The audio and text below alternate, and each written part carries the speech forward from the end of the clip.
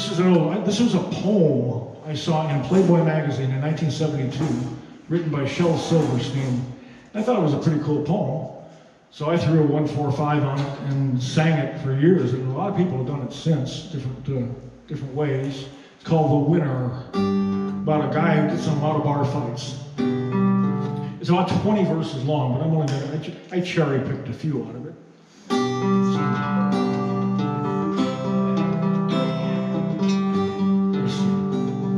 Well, the hulk of a man with a beer in his hand, he looked like a drunk old fool.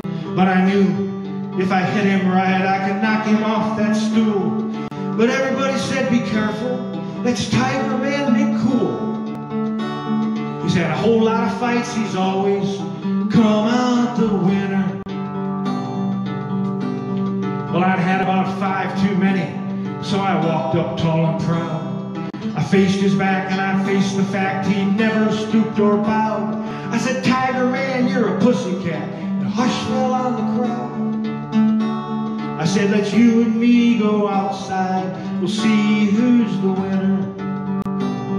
Well, he gripped the bar with a hairy hand and he braced against the wall. He slowly looked up from his beer. My God, that man was tall. He said, son, I see you're a scrapper. So just before you fall, I'm gonna tell you a little what it means to be a winner. He said, you see these bright white smiling teeth, you know they're not my own. Mine rolled away like chiclets down the streets of San Antone. But I left that person cursing, nursing 7 broken bones.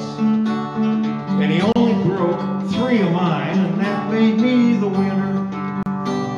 Well, his broken back was the dying act of handsome Harry Clay. That sticky since on natty night I stole his wife away. And that woman, she gets uglier and meaner every day. But I got her, boy. That makes me the winner. I got arthritic elbows, I got dislocated knees from picking fights with thunderstorms and charging into trees. My nose has been broke so often, I might lose it if I sneeze. You lose a couple of things when you're the winner.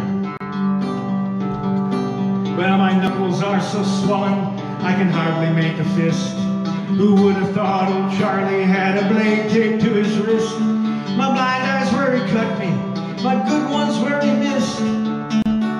That's another thing I lost, being the winner. I got a steel plate inside my skull underneath this store-bought hair. My pelvis is aluminum from taking ladies' dares. And if you had a magnet, you could lift me off this chair. I'm a man of steel, but I'm rusting. I'm the winner. Now when I walk, you can hear my pelvis rattle, creak, and crack. From the great Olympic hump off with that nymphomaniac.